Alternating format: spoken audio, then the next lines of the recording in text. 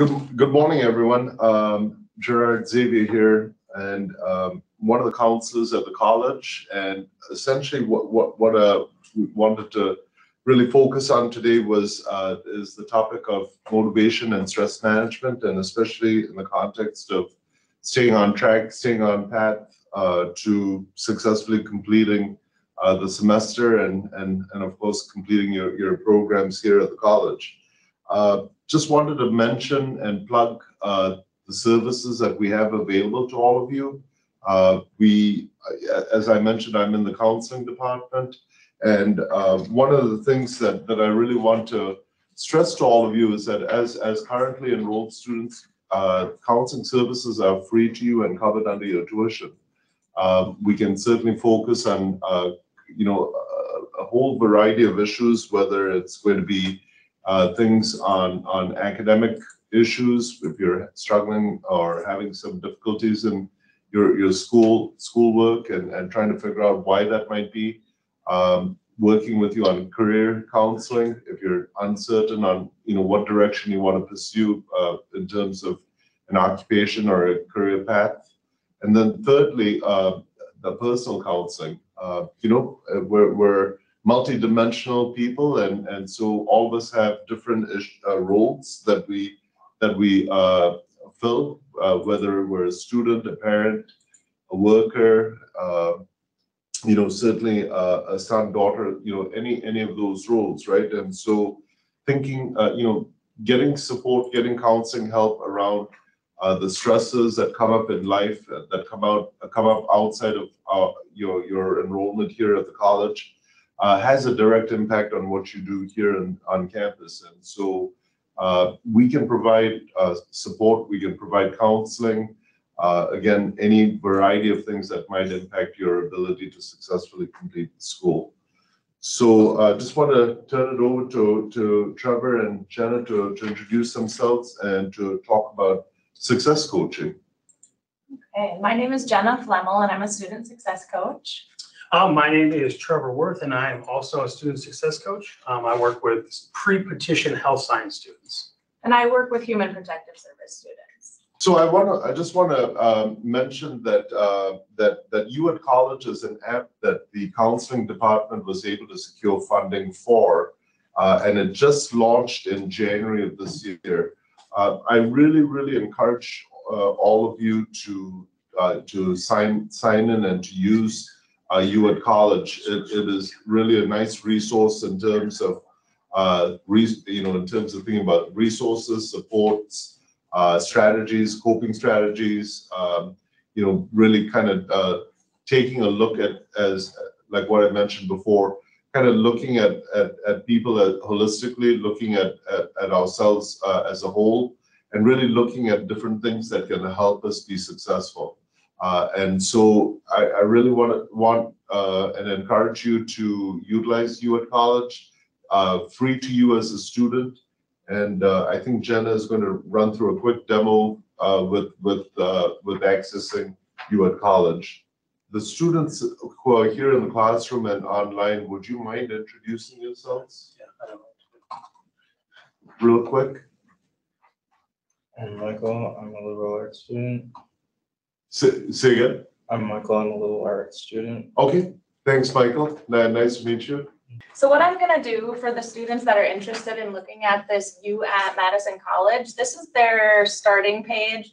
You just, if you're new to it, you're going to hit get started. I've created an account recently, so I'm just going to put in my information real quick. And then I had this all set to go somewhere else, but it just didn't work for us, and that's fine. So we'll do it here again real quick. Deep breathe. Yeah, deep breathe. That's what you got to practice, right? Just staying on that path. Okay, so this is my home page, and these are some of the priorities that I wanted more information about. So I chose mindfulness and balance, fitness and nutrition, physical health, purpose and meaning, and leadership and professional development. So from here, they want you to kind of click on how to explore these areas and set goals around them. And let's see. So once you do that, they offer a ton of information, videos, tools, and resources to increase the effectiveness in the areas of your interest. One of the really good things too about you that we both, all of us have really noticed is that it's very unique to you as a student. It's not very cookie cutter. You are able to kind of put in your own information, and it really is, like Gerard said earlier, like holistically covering you as a student. So again, you might do it with a friend or a colleague, and you might see, hey, why do we have completely different things? That's kind of the hope, is that you're not all doing the same exact thing on this website. Yeah, and so this website measures 3 things. They measure your success, your well-being, and your purpose by Succeed, Thrive, and Matter tabs. And so the Succeed is academic and career success, Thrive is for physical and mental health, and Matter is for purpose and connection. So we wanted to plug you at college as another resource that students here could access, right? Because there are a lot of supports around your role as a student, and so certainly in addition to all the things that we provide, you at college is also something that you can access on your phone or laptop. And then to just to some numbers to help you kind of understand what U has done for other students and universities.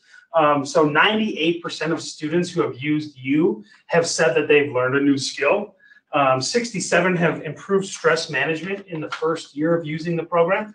And then 87% have found a new campus resource, which is super important because U is also a compass to navigate resources on campus, but also off campus as well, which can be extremely important for students. Okay, so this next thing is a definition of stress. So stress is a feeling of emotional or physical tension. It's your body's reaction to a challenge or demand. Stress is the result of expectations and reality not coinciding or meeting. And in short bursts, stress can be positive, such as when it helps you avoid danger or meet a deadline. But when it lasts for a long time, that's when it can harm your health. So we've got our first question. What is your definition of stress? Go ahead, Asia. I think stress, definitely stress in the moment takes you away from visualizing your end goal, because you're just really present and you're not thinking too far in the future.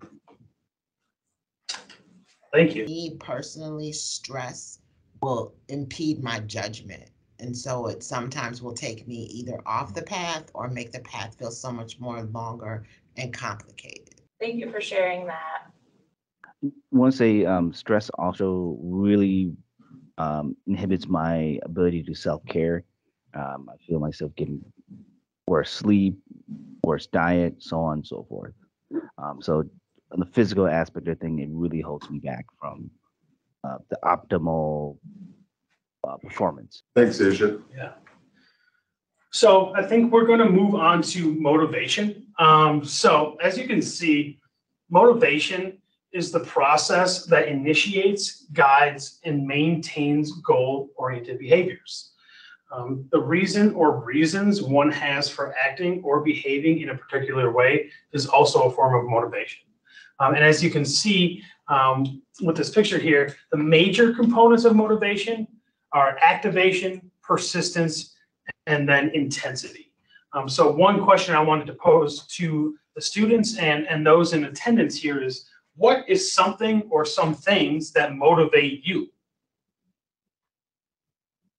You can either put it in the chat or feel free to be brave and unmute yourself, but please let us know what motivates you. For me, my motivation is music.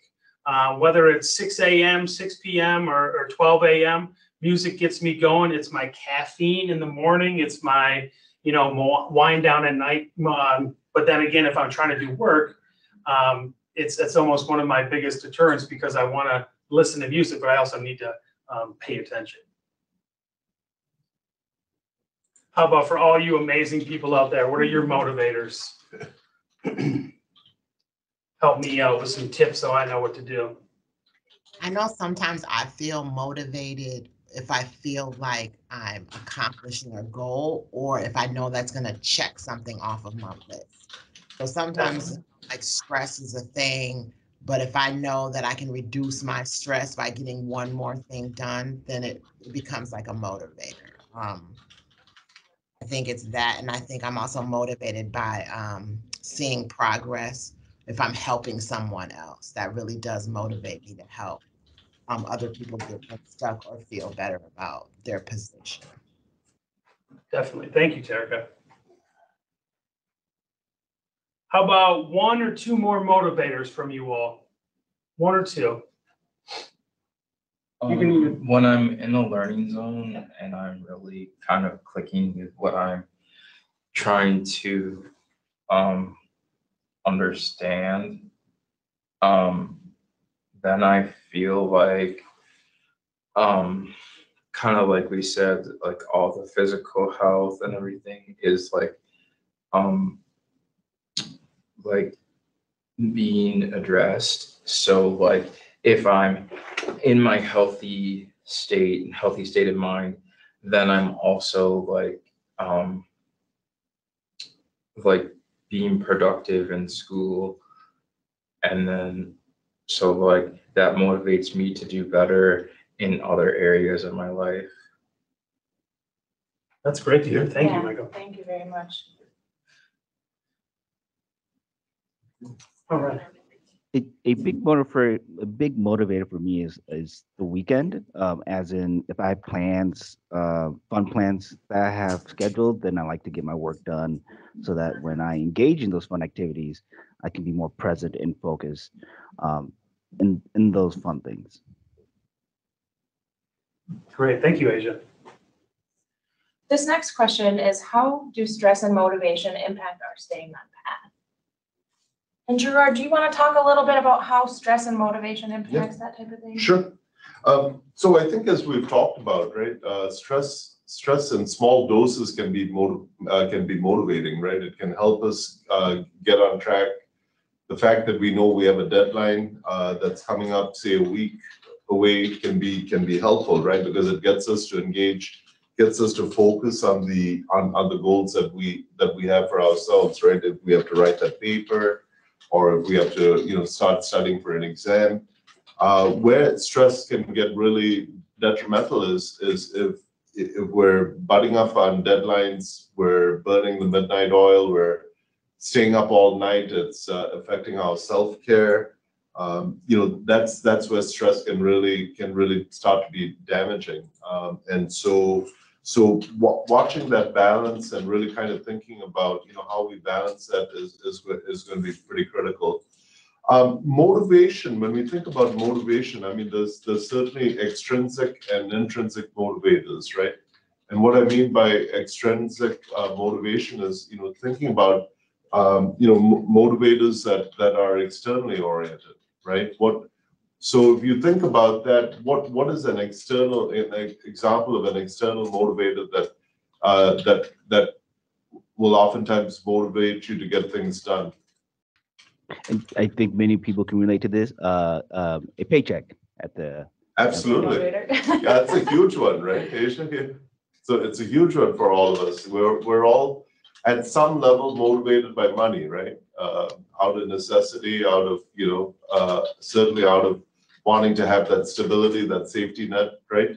So money, a paycheck keeps us coming to work every day, right? What's another example of a motivator? I'm kind of external- motivated. Yeah, So I was thinking, for your own self, it Yeah. feels good when we're accomplishing goals that we set for ourselves, and Mhm. also just, it makes us feel prideful when we're being our best selves. absolutely. So if you're putting your best foot forward and you're getting your stuff done, right? Exactly. It kind of feeds itself a little bit and keeps you going, because you're now like, wow, I got this done. I'm ready to tackle the next thing now, right? Exactly. Okay. What about intrinsic motivation? What are your thoughts around things that, and that's probably the harder one to quantify or to describe, right? But what are some examples of intrinsic motivation? what gets us intrinsically motivated or internally motivated? I think for me, Yeah. originally, when I was younger, it definitely was just the paycheck, right? But Mhm. then as I grew, as I matured and found out like what I like to do and what I like to be a part of, it is coming to work, working with the people that you work with, working with the students. Without being cheesy, obviously we all work within higher ed and within student success. So we're all here for a certain reason. But for me, it was definitely looking internally and saying like, why do I want to go to work every day? Like, if it is just about the paycheck, obviously, education is not the best place to be, but it obviously means more to that. So for me, it was definitely just the actual work that I got to do with the people I wanted to work with. Sure, being part of an outcome, right? Yep, exactly. Yeah. Michael, any ideas for yourself? Either external or extrinsic or intrinsic? I think for my mental health, trying to make sure that I have clear minds and clear intentions on like my day or my week, and making sure that I make time for medication, doctor's appointments, Sure. and really staying on top of that, because if I don't, then things start breaking down and a crisis occurs. So kind of staying on top of those things so a crisis doesn't happen. That's really important for me. Absolutely. Huge. And that might be the segue to our next slide, right? Which is on self-care. Exactly. And you could not, I think I could not have paid you better to create that segue, Michael. But you speak to something that's really critical, right? Which is this whole concept of self-care. And Jenna's going to just read a couple of the definitions of self-care and how that impacts motivation, and then by extension, how that impacts our stress levels. So yeah, so self-care. I think when we first met about describing self-care, it was a little difficult because everyone kind of has their own definition, but we were able to find definitions that made sense for us for this presentation, right? So self-care, the practice of taking an active role in protecting one's own well-being and happiness, especially during periods of stress. Some examples of sleep, nutrition, exercise, finding your support system. So I know I hear it around here, and I always like to say, asking students like, who is your support person? Who is your go-to on campus, off campus? Because those are important for not only students, but for ourselves to have those support systems here. Your mental health influences how you think, feel, and behave in a daily life. And it also affects your ability to cope with stress, overcome challenges, build relationships, and recover from life setbacks and hardships. So with that being said, who here has what they think are what they believe are great self-care for themselves? Again, I'll jump out and say, again, for me, it's definitely music and art. Those are two things that help bring me back down to where I want and need to be. Listening to music, looking at art, going to a museum, it just helps kind of balance me from those daily road rages and other things that I tend to deal with. But those are good self-care for me. I can jump in and say that I love fresh air. Nature is very therapeutic for me, hearing birds chirp or just kind of watching the wind blowing the grass, like anything peaceful like that when I can get out and hike, move my body, things like that. That's really good for me and one way that I practice self-care. yeah, for me, it's certainly listening to music, hanging out with friends. That's a really good thing for me to kind of recharge my batteries. And Michael, I know you talked about, making sure that you're staying on top of your support systems, right? Using your doctors and the people that you're working with. So that's really another great example of practicing good self-care and good coping strategies. How about the rest of the folks online, Asia, Tarika? Yeah, feel free to unmute yourself. I see a couple students with us as well online now. So if you all would like to unmute and share anything, please feel free to. I love a good old fashioned nap because sometimes when I get overloaded, it's almost like the thinking won't stop. So it's a good way for me to just hit that reset button and come back with a fresh perspective. Definitely. Yeah, and one thing I just want to add to what you said about the reset, right? But it's also about connecting with your support systems as well, because sometimes when we isolate or we retreat or step back from our support systems and our social context, that can also be difficult, right? Because when we isolate, we tend to, I like to describe it as climbing the walls of our mind, right? And so we have to be really careful to balance that out. That yeah, we definitely need retreat time, downtime, but also too much of that can also be debilitating or difficult. And so really kind of figuring out how to balance, alone time, but also having we time as well, time with other people. Definitely.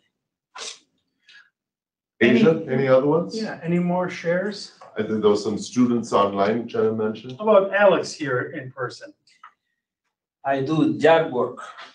Yard work, okay. Yes, I just use the less intellectual, less time constrained activity I can do and immerse into it.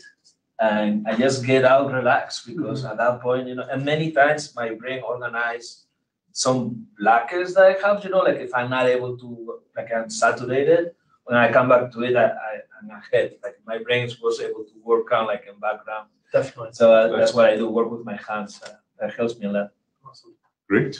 What's your favorite, do you have like a favorite vegetable or fruit that you like to plant or eat or garden? No, I do more like projects. Like Okay. the last one was a. You got a deck coming up, is that correct? And it fence. Yeah, lots of projects.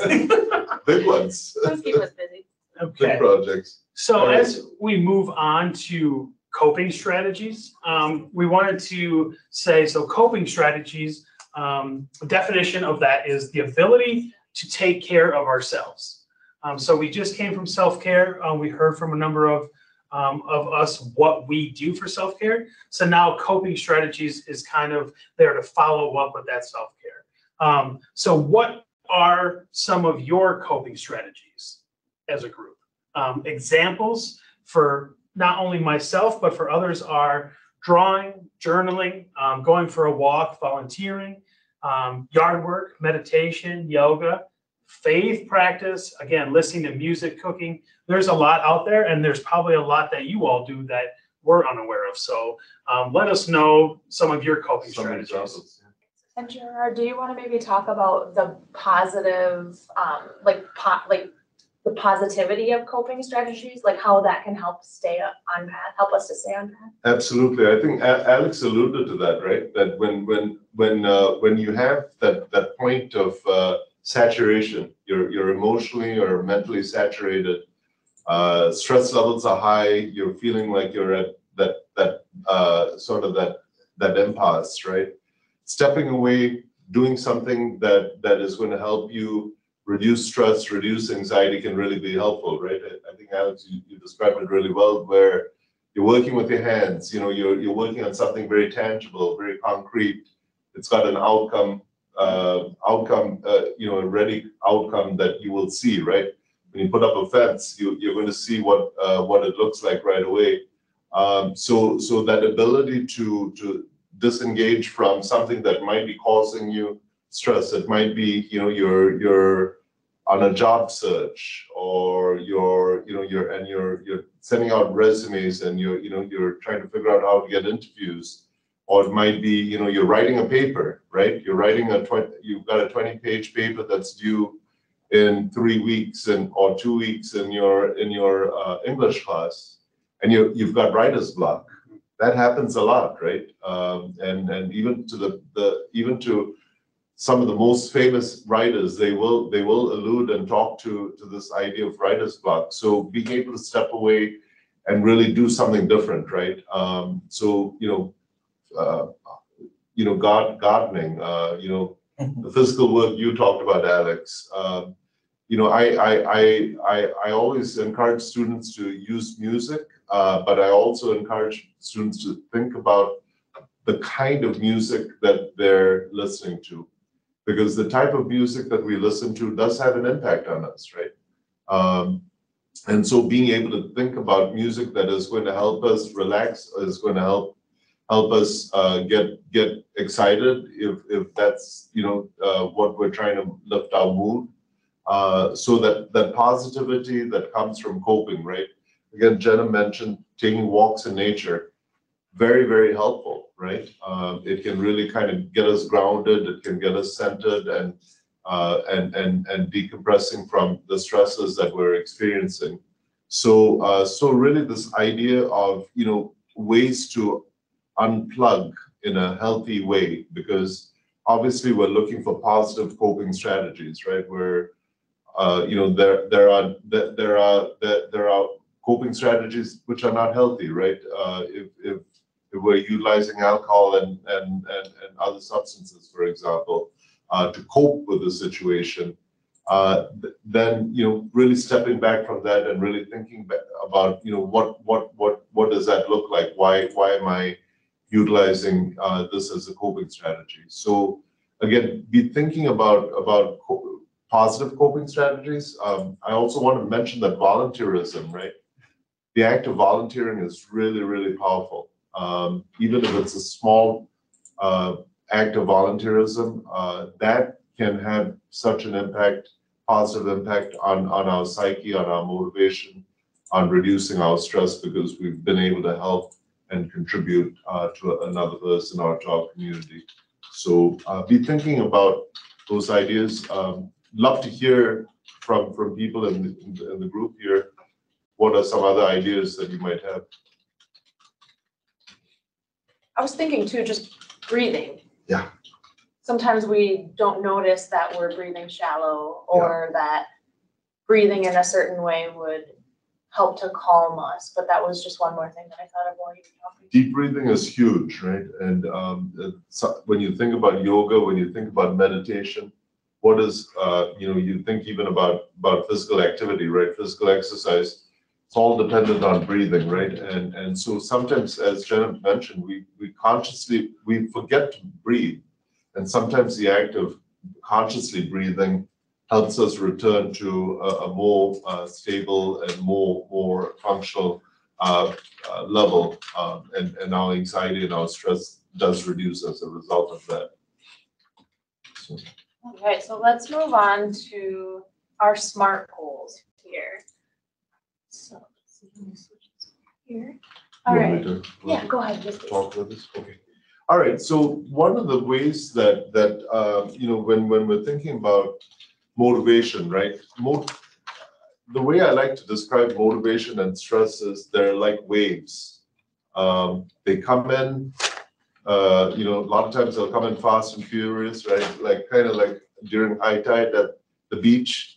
You'll see water coming in and waves, and that can happen with our motivation. This is a point of the semester where a lot of students do experience, a reduction or difficulty in getting motivated, right? Because you've just come off spring break, you've got a lot to do. It's about do we have about 4 weeks left? Give or take. Yeah, maybe 3.5, 4 weeks to go, right? And so there's all of the stuff where you're looking at it and saying, oh my goodness, how do I even get this figured out? And so one of the things that we really encourage is breaking stuff down, right? Really trying to get try to get organized in terms of setting a goal. And so the acronym SMART, S-M-A-R-T, stands for specific, measurable, attainable, realistic, and timely, right? Relevant, realistic, yeah. Relevant, yeah, and realistic and timely. And so really try to construct a goal that is going to meet all of that, right? So that it's specific, it's measurable, it's attainable, it's relevant, and it's timely, right? So you wanna be thinking about how you're going to set your goals for these next few weeks to get you through the finish line. So one of the things that we thought might be helpful is to think for the students in the group to think about what is something that you're trying to get done before end of semester, and maybe thinking about a goal like that, and I'd like you to write that down. Maybe take the next 2 to 3 minutes to write it down, and then we'll if people are willing to do it, if you're willing to share your goal, that would be awesome. This is something you all can use anytime. If you can't think of anything right now, that is completely fine. But basically, we just want you to think about, what goal you want to achieve, and just start thinking about how you're going to make that happen. And this SMART goal is really helpful, especially if you're like a little bit of a procrastinator like myself. You've got that last bit, that T there, that timely, that time-based. So you're setting yourself up with a time to finish said goal, which is extremely important, because I think we all have goals for ourselves, but we don't have that time-based aspect of it. It might be specific, it might be relevant or realistic, but if we just say, hey, I wanna finish my degree, we're not really, holding ourselves accountable to a time or to a specific goal. Or if I want to finish a project, setting up that time and really, putting yourself accountable for that goal is extremely important. It's really helped me utilize SMART goals. I've been familiar with SMART goals since I've been working with the Avid TOPS program, and that was over 8 years ago. So I've been doing SMART goals for quite a while now. Yeah, and these SMART goals, they're like the baby steps. Mhm. Like, I'm gonna start using my planner because that'll help me stay organized. Like, you can start small. I know Terica loves herself some SMART goals. Do I? No, SMART goals are good, definitely good. You just gotta, I think accountability partners can sometimes be helpful with the SMART goals too, and I think that's super helpful with students. And I think it's a great thing in terms of like connecting students with coaches, being able to take things a step forward and maybe creating SMART goals with students to try to help them focus their intentions and then also keep them accountable. Yes, absolutely. One of the things I really want to stress is that sometimes we think about goals as needing to be big. They can be really small, and I actually encourage you to, in keeping with the acronym, right, with SMART, that you actually break it down into micro goals, break it down into smaller steps, right? Because that's the way you're going to start to build momentum. And so if you're able to say to yourself, hey, I'm going to get X, Y, and Z done, that builds that momentum towards getting your bigger goal achieved, right? So has anyone been able to jot down a goal for themselves for this semester? Alex, you had your hand up. Well, I was going to say about SMART goals that I like another acronym, which is BATNA, which is the best alternative. So sometimes things don't go through, but if you have a plan B, so to speak, or something, maybe it's not all what you want, but it gets you through. It feels less pressure, right? It's just like, okay, there's no way in this direction, And I think when we say about SMART and achievable, that's another dimension of achievable, right? Like, if things go well, I can do this, but I always can do this other thing. That it's easier, not exactly what I want, but it gave me that. So staying flexible. Yeah. Yeah. It's helpful too, yeah. Staying flexible and, yeah, and being realistic, right? Mhm. About what's achievable. Okay, well, let's move on to small things that we can do that might be helpful to stay on path. So creating a to-do list is important to keep yourself organized and to make sure that you are getting things done that you need to do. But when you're creating that to-do list, make sure it's practical and achievable, because a lot of times we tend to overload ourselves. It's better to have 1 to 3 things per day that we really need to get done, rather than have this huge list that seems insurmountable. So using a calendar and a planner daily will help to keep our lives organized as well, especially as students. We all know that that can get, you know, that needs to be organized, because we have deadlines, we have other things going on outside of our school life. It's good to use a planner to, you know, start thinking about how to manage everything. And so we were wondering, what are ways for you to maintain and initiate social contact, but also keep you connected, or that also keep you connected, but that allow you to balance your social time with your academics, so you're still getting your work done while you're remaining connected with people you care about? You want to repeat the question? Yeah, so what are ways for you to have social connection, but also that you are balancing your schoolwork? Mine goes straight to time management.